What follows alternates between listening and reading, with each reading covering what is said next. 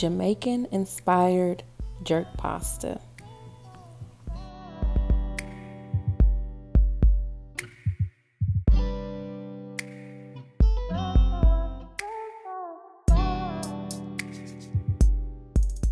Today's shout out goes to Cook with Ada. She has a growing cooking channel with some amazing recipes. She recently made a fried rice pineapple boat and it looks so good. Her channel link is in the description box below, so let's all go ahead and show her some support. Today I'm going to be making Jamaican inspired Rasta pasta or jerk pasta. I'm doing it my way. Before we get started, please go ahead and give this video a thumbs up, comment down below, and make sure you're subscribed to my channel for more videos. Here I have smoked turkey sausage. You can use any meat you would like, whether it be jerk chicken or jerk shrimp, but I'm using sausage, so I'm going to start off by slicing up the sausage.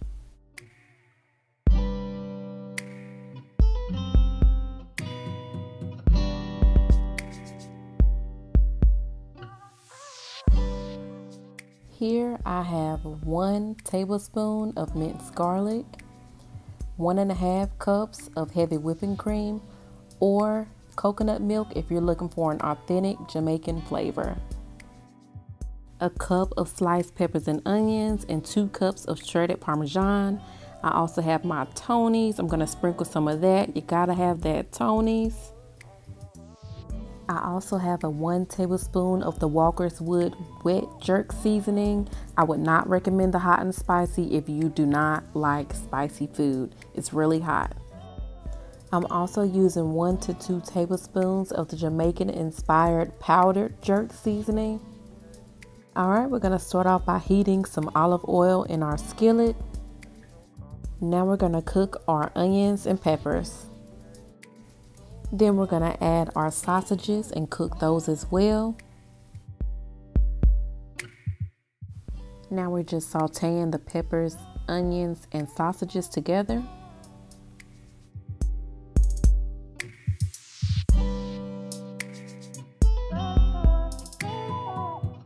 While you're doing this, you want to boil you some pasta noodles. I have mine boiling right now, and when our sauce is finished, we will add those in.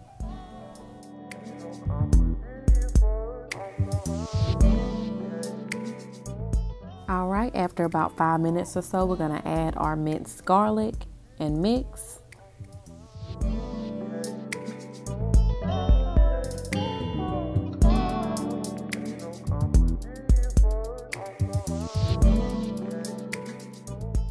Alright, now I'm going to add my powdered jerk seasoning and mix.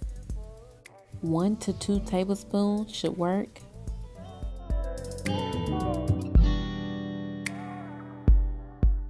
As you can see, it's starting to get that jerk look to it with the dark color.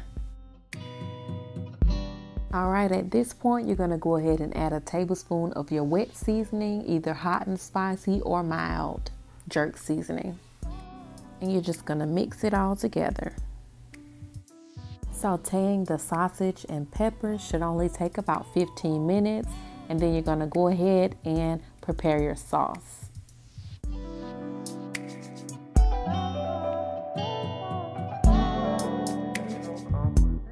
Alright, now we're going to add about a cup of the heavy whipping cream or coconut milk, your choice.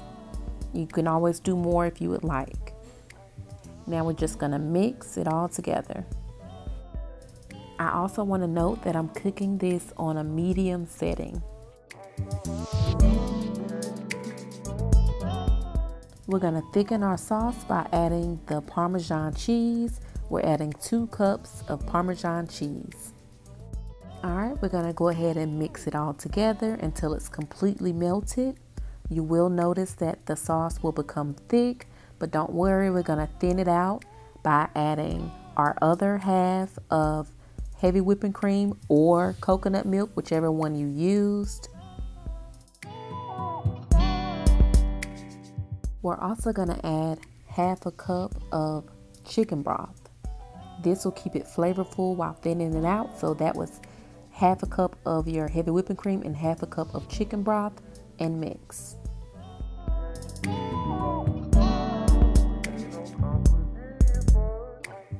You're going to mix it until it has a creamy consistency.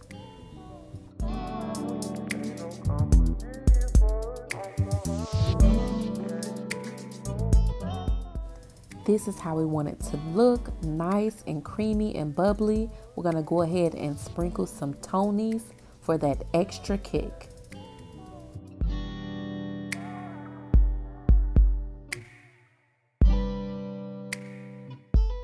Alright, now we're going to mix that all together. I also want to note that this is really good with chicken. If you watched my chicken Alfredo recipe, I made a blackened chicken. If you go to that video, take the ingredients list and add jerk seasoning to the chicken and cook it, and top this pasta with that chicken. It is so good. Try my blackened chicken recipe along with this one. It's so good. Alright, when you see it begin to bubble, you know that your sauce is finished. You can taste it and see if you need to add anything else to it, but it should be just fine. I'm gonna get ready to add my drained pasta noodles into the sauce. You don't have to, you can leave it to the side and just top your noodles with the sauce and sausage, but I choose to add it in. So I'm gonna add my noodles in and mix it all together.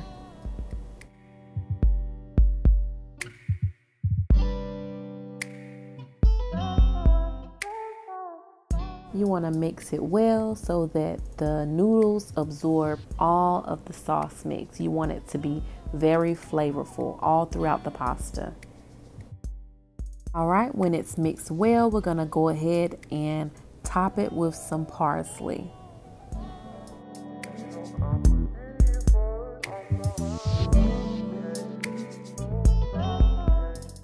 And here is the final product. It was so flavorful, kind of spicy, but delicious. If you like this, please give me a comment down below. Make sure you're liking this video and make sure you subscribe to my channel to stay tuned for more recipes. As always, thank you so much for your support and I hope you stay for more. I also want to mention that my Instagram and TikTok is linked below in the description box. You can go there for more videos.